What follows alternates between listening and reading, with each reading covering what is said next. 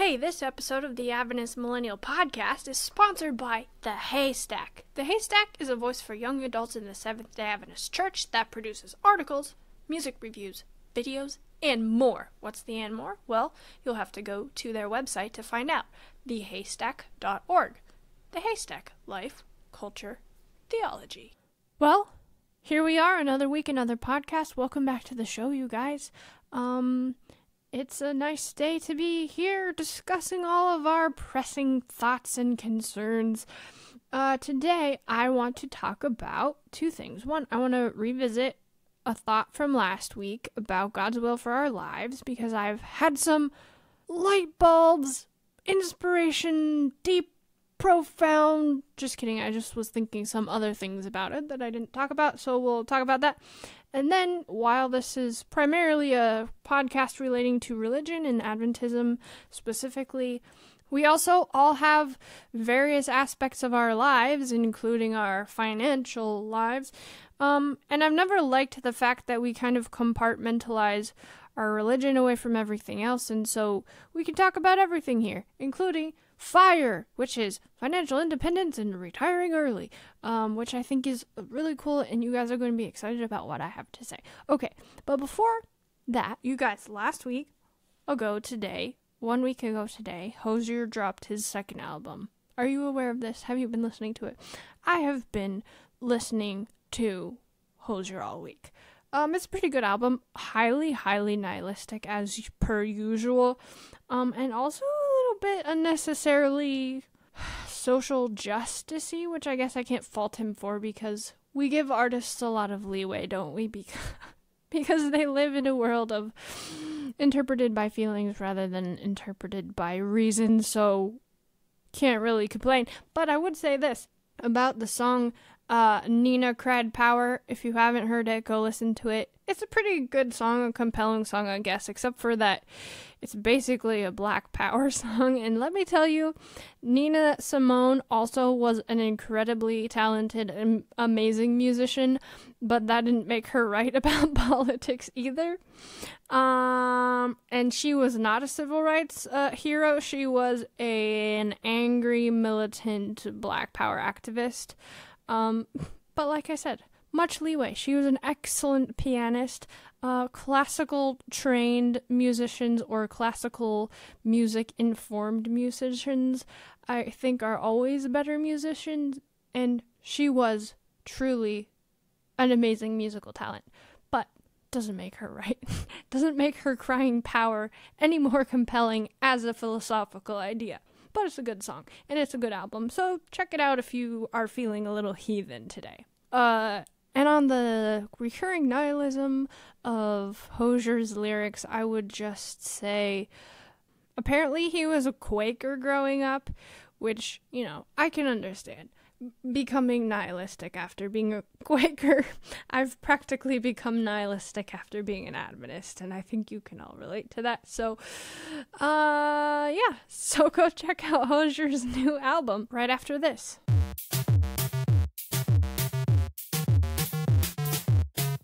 But before you do that, I wanted to circle back on a little bit of what I was talking about last week with what is God's will for our lives, where I came to the conclusion that in my experience, God doesn't prescribe things for our lives. He just kind of says, grow as a person, build your character, but what you do within that is kind of up to you. And then I was thinking, you know, a lot of us have stories. A lot of people around us, and including probably many of ourselves, have examples in our lives of God clearly showing us a thing to do over another thing to do. Now, whether we were supposed to do that thing, and if we didn't, you know, it would have been bad or something like that, is debatable, and I don't think that we necessarily know with a certainty one way or the other, but I do think that it's a common experience for us to feel like God is showing us the steps to take in our lives that are for our good.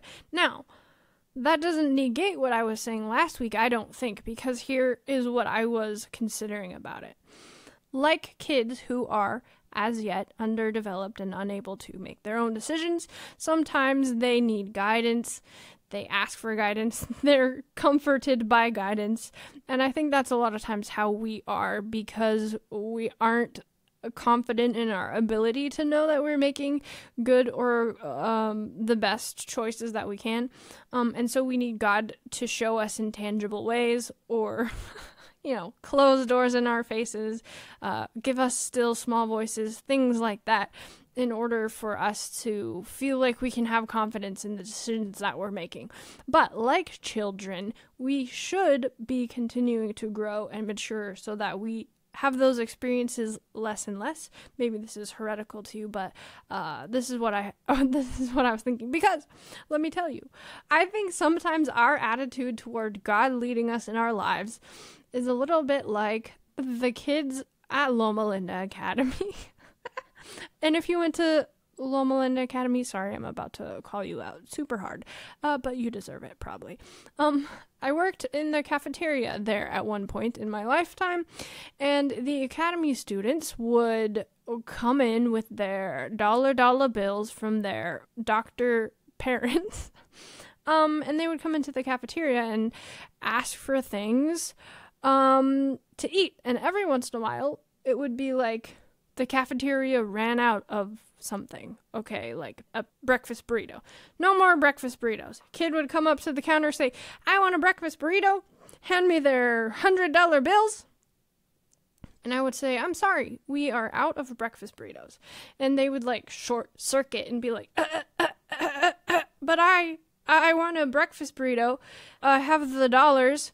You have the breakfast burritos. Give them in my hand here." And I would say, "Well, yeah, but we don't have any." And then they wouldn't know what to do. And then they just couldn't function until I said, "But how about you have a regular burrito instead?" And then they would be like, "Is that a thing? A possible thing to do? Okay, let's do that." But I was always struck by like their inability to make critical decisions. I don't know.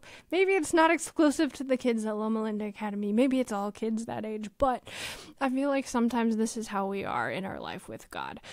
We just want to be told what to do. And like the Israelites who were like, "Give us a king, give us a king, give us a king."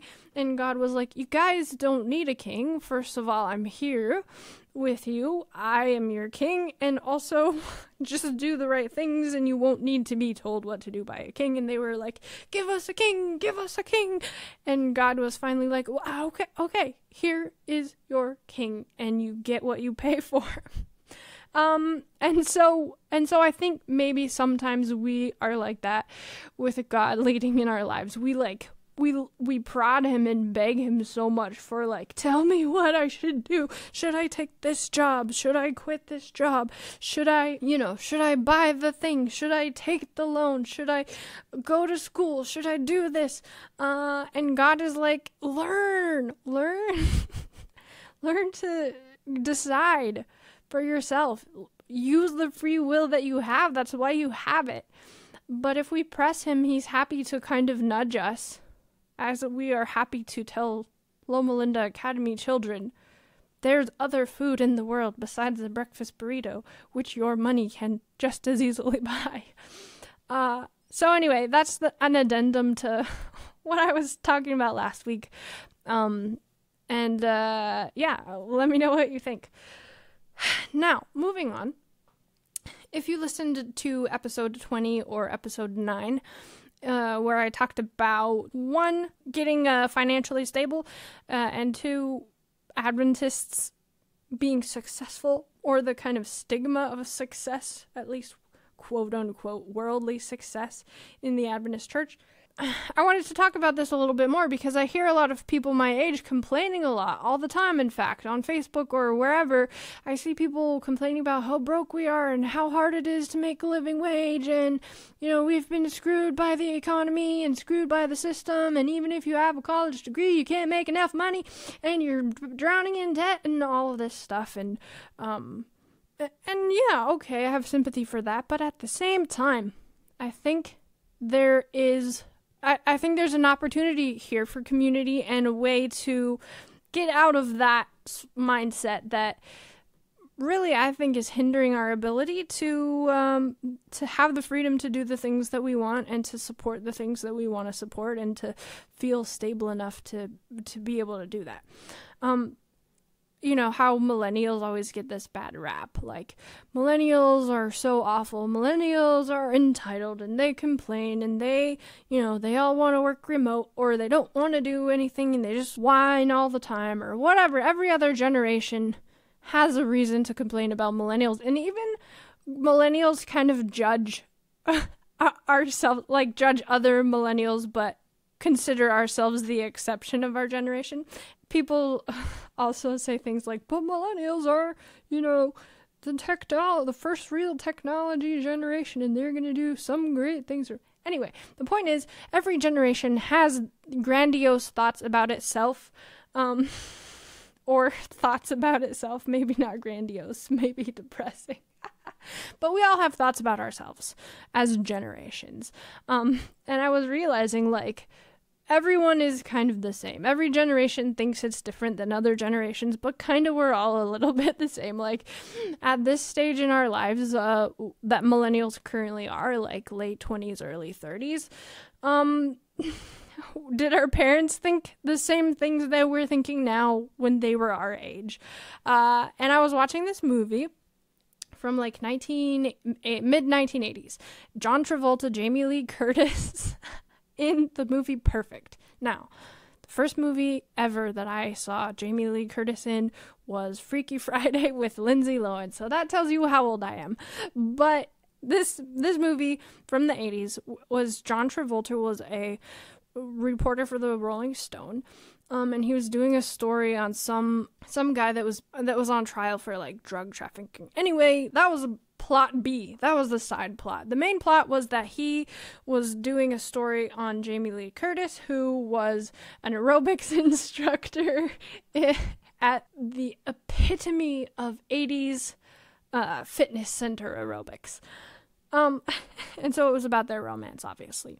There's this scene in the movie where she's really wary of him as a reporter, and so he's trying to convince her to let him interview her. And so he's, spinning eloquence to try to draw her in with his charm and then bait and switch to do the article that he really wanted. He was talking about the boomer generation. The boomer generation is going to be the generation to change the landscape of fitness and all this kind of, everyone wants to start living a healthy life, yada, yada, yada. Here's the clip.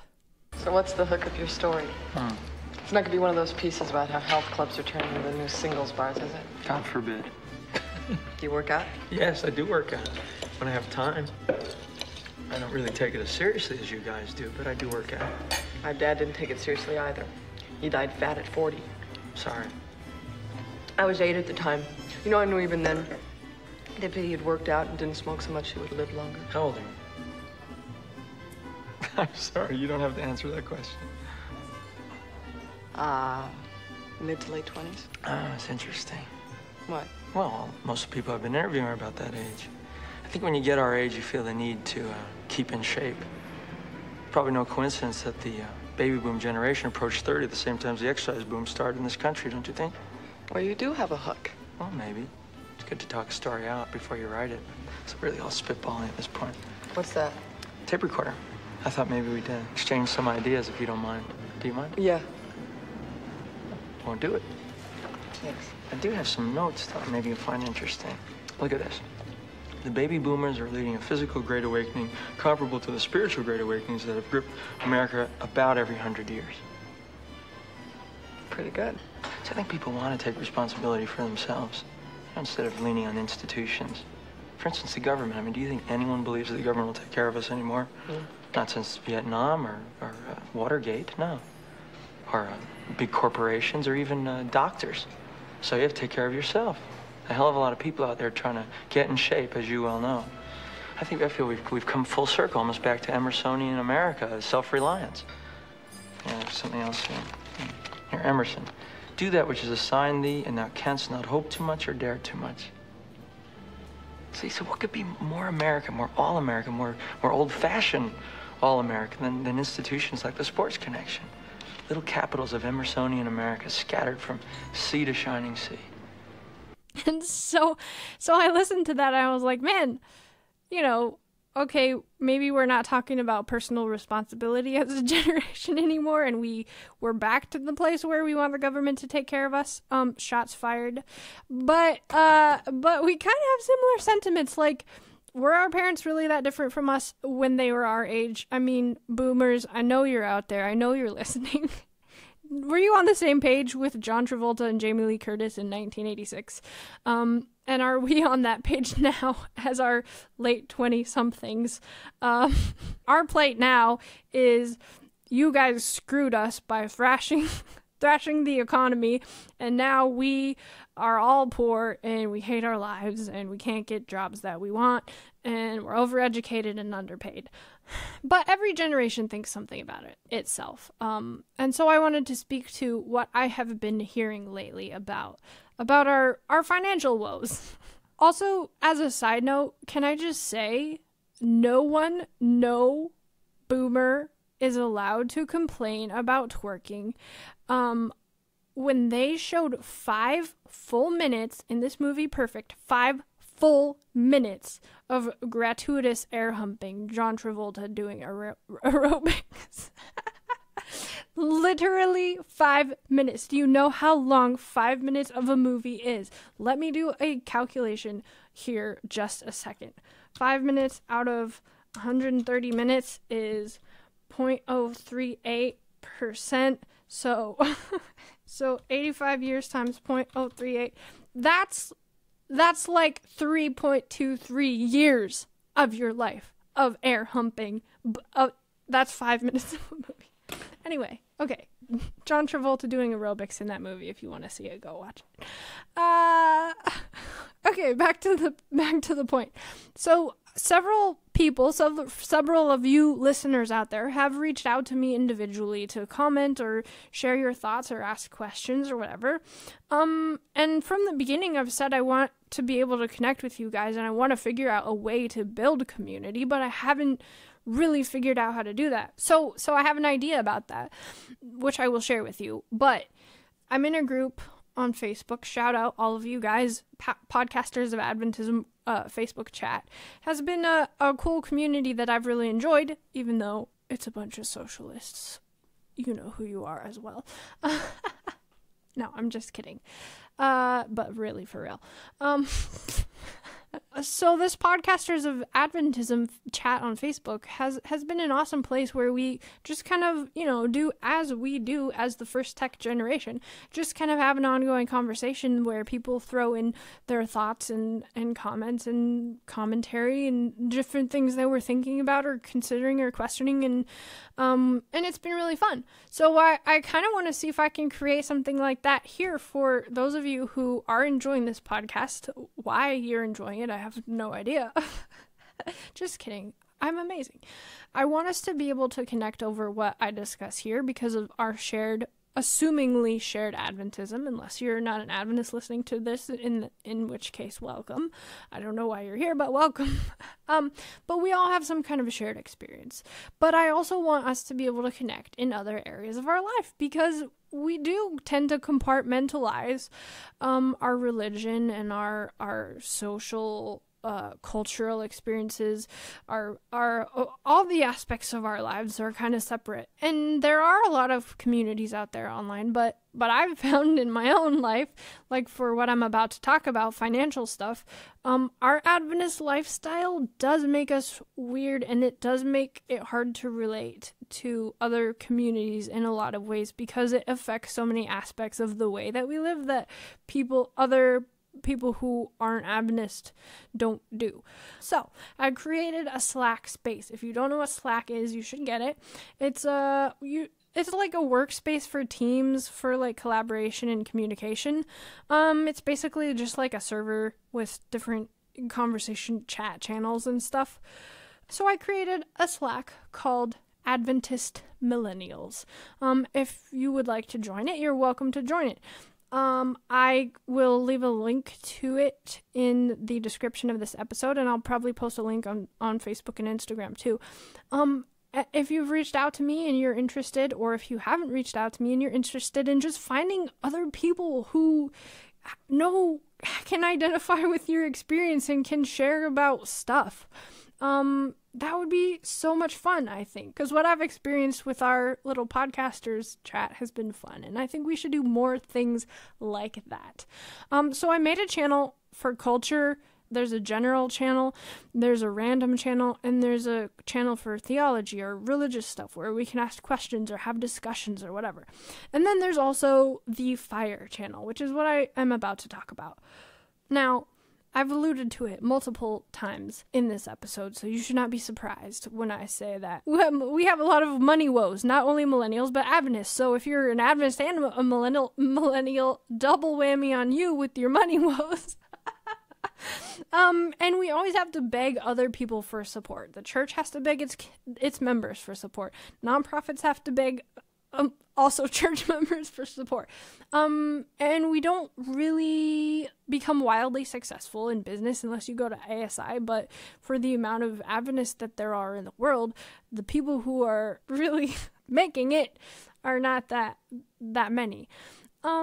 So part of what I want the group to be is a place for people who are interested in becoming more financially independent and want a place to share about that, to strategize, to encourage each other, to share about our progress and our success and our plans. Because it's a journey that I've been on since I got out of college, and it's been really fun for me and exciting to see the progression. It's kind of like gamifying your finances in a way. You make goals and hit them, and it's really rewarding. And I think more people are interested in it and want to figure out ways to lessen the stress. If you have a lot of financial obligations or financial uncertainty, that's a lot of stress. And so what I've found out about is called FIRE. It's the people who want to live frugally enough to save more than they spend, or at the very least, not spend as much as they earn. Now, the way to reach financial independence is in practicality straightforward and simple, and anyone can do it. The reality is it's hard to be disciplined enough to do it, which is why I want to create a community for those of us who are also interested in trying to reach toward this goal. Because there are several things involved in reaching financial independence. It's actually super doable. Our economy is doing pretty well in reality right now. The stock market has been kind of volatile lately, but it's still on the expected trajectory for history. So anyway, back to the principles of FIRE. The first one is get your spending way down. So you want to be spending like 25% of your total income or less. And that sounds really hard for those of us who don't make a lot, who don't have high income, or who have debts. But that's the other thing. Get your spending down, which even in a place where I am in Southern California, cost of living is pretty high. I live by myself, so housing is my biggest expense, but even that, with one income and living by myself, you can easily have less than $25,000 a year expenses. So anything you make above that, of course, you can save. Or if you have debts, that's the next step. Pay off your debts. If you don't want to spend a lot of time reading on this, you could go to trusty old Dave Ramsey and Financial Peace University, which is very elementary, but it's helpful if you're just getting started. You want to pay off your debts. So start with your smallest one, because the amount of excitement and encouragement you get from paying off the first one will spur you on to the next one. So start with the smallest one, even if it's not the best interest rate or the lowest interest rate. Start with the one you can get paid off the quickest and make that your highest priority, and get all your debts paid off. If you have student loans, which a lot of us do, if you have credit card debt or whatever you have, get it paid off ASAP. So far we have pay off your debts and get your spending down. Then once you're in that place, once you don't have any debts and once you're spending less than you're earning, the rest of that is savings. And this is the exciting part, you guys, for the financial independence part, which independence means you don't have to work and you don't have to have other people paying you because you have enough money to not have to worry about that. Here's the amazing part. You don't have to have like $5 million to retire and not have to work anymore. You just have to have enough to live within the 4% safe withdrawal rate. So, if you don't know, here's what that means. Analysts who are much smarter than me have looked at the stock market over years and years and years and calculated that in taking different segments of like a 50-year career or whatever, taking different segments of time and plotting if you retired at such and such year, 1930, 1958, 1970, 2008, no matter what year you retire in, using different models, if you withdraw 4% of your retirement income, which is invested in hopefully a diverse portfolio, if you withdraw 4%, you won't draw on the principal amount, even if you retire at the economically worst time. So like even if you retired like right at the Great Depression, if you have enough money in your retirement to withdraw 4%, let me say it this way. If you have enough money in your retirement to cover your expenses without withdrawing more than 4%, you're good to go, even if you retire in the worst possible time in history. Barring like losing a world war. Like if you are in Germany in the 1940s, 4% is not going to cut it. But in almost every scenario, if you're in the United States, in every scenario in history, our economy has over time grown. So in an average economy, the safe withdrawal rate is actually more like 5 or 6%. But 4% is like the most conservative, worst case scenario protection. What that means is if you get your expenses down, if you don't go crazy spending a lot of money, you can not have as much in your retirement and still withdraw only 4%. So let me do a little quick calculation here. Let's say, for example, your expenses per year are $25,000. If you have $600,000 in the stock market and you withdraw 4% a year, that's $24,000. $600,000 is, to be honest, not that much. Because if you are making, for example, say $17,000 a year, you're spending $25,000 a year on your expenses, then you are saving $45,000 a year. In 13 years, you'll have $600,000 in the stock market. 13 years. Can you imagine retiring in 13 years? How old am I right now? That's like me retiring when I'm 41. The crazy part is too, like, okay, let's say for example, you're making $70,000 a year now. You're spending the same amount, $25,000 a year, and you save for 7 years. 45,000 times 7, 315,000 times 4%. That's $12,500 a year, and you could like work part-time or do whatever you want. When you start doing the math and when you start being real with yourself about how much money you can not spend, it gets so much more doable, so much more attainable, so much more reachable, that why wouldn't you do it? Okay, let's say for another scenario, there are two of you, because a lot of us here, at least around here in Loma Linda, a lot of people have professional degrees. They're earning a lot more than $70,000 a year. Let's say you're a married couple. Just to be conservative, you're both earning $70,000 a year. That's $140,000 a year. If you're still spending a low amount, okay, let's bump it up to $30,000 a year. $140,000 a year minus $30,000 a year is $110,000. You could be retired in like 10 years, you guys. 10 years. Start doing some math. I'll leave some links again if you guys are interested. In fact, if you are interested in doing something like this, if you've done Financial Peace University and you know the basics, if you are started on this journey already, if you're socking away in your retirement already and you want to talk about, your diversified portfolio, if you're like, I don't know what the frick you're talking about, but I don't like having debt and I don't like feeling stressed all the time, come to the Slack channel. We'll talk about it. We'll kick around ideas. We'll figure out a way to become the Adventist Millennials who are financially independent enough to do the things that we want to do the things that we care about, to support the things that we want to see happen, to be financially supportive of the things that are important to us, and to create a community and to encourage each other and to have fun and tell jokes and share memes and gifts and all that kind of stuff. I mean, look, people talk about generations as a group of people, but at the end of the day, it's just another identity group. John Travolta and Jamie Lee Curtis may have been super into fitness, but there were plenty of boomers who weren't.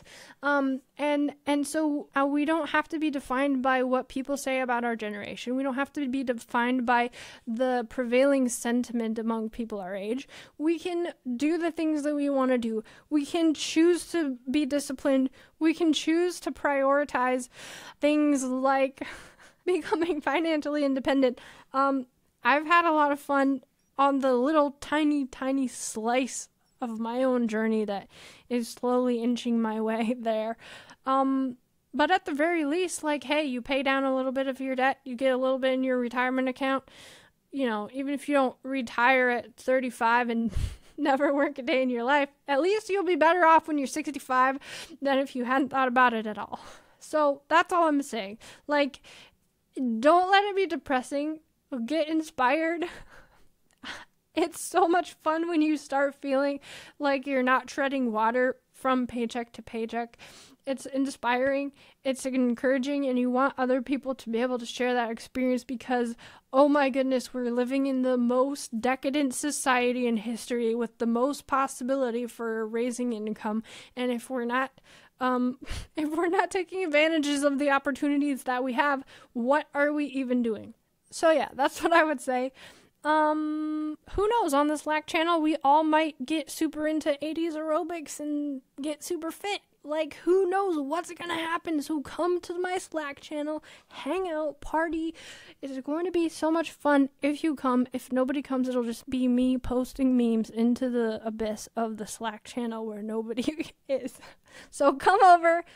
If you have trouble finding the link, if you don't know how to do links, if you're an old person who wants to get involved in the fun but you don't know anything about technology, or if you're one of those millennials who don't know anything about technology, send me an email, shout out your window, and maybe I'll hear you.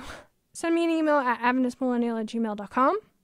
If you want me to send you the link directly, send me a message on Instagram at SDAMillennial, tweet me, I will send you the link. Message me on Facebook, I will post the link on Facebook. Come into my Slack channel, get fired up for fire, start dreaming about how we as Adventist Millennials could be let loose on things that will actually impact lives without being overburdened by our horrible financial situations.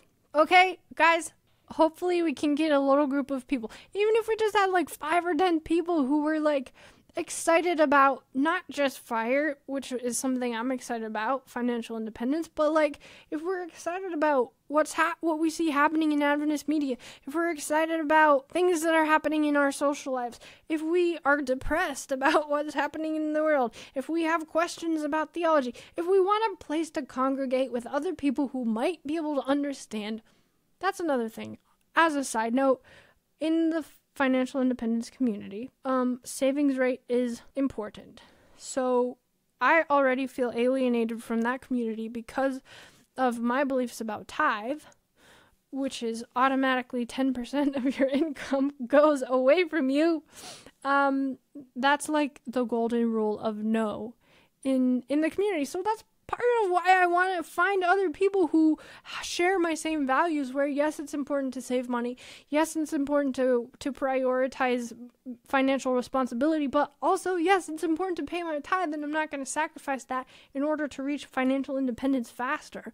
That's another thing that I would tell you. Pay your tithe, because that crazy, kooky, witchcraft math of paying 10% actually gives you more at the end of the month. How does that work? That's how tithe works. Try it. If you're not doing it, you should definitely try it. It's kind of like witchcraft, like I said. I'm excited about this. I hope you guys can get excited, at least maybe if not financial independence, about something else involving this community. Because I've talked to several of you and you're all cool, and I want to be able to connect you with each other, and maybe we could find some friends, even though, I don't really like having friends that much. Just kidding, I do, kind of. Online friends, not real life friends. I want you guys to be inspired as I feel. Weirdly enough, I feel inspired today. Join the Adventist Millennials Slack space. Just do it. What are you doing right now? Go on your phone. Open your phone, go to the description of this podcast episode, click the thing, join the thing, sign up for Slack if you don't already have it, or open your Facebook and open Adventist Millennial and click the thing and do the thing with the thing and come and have fun, okay? That's all I'm asking. And I will see you guys next week.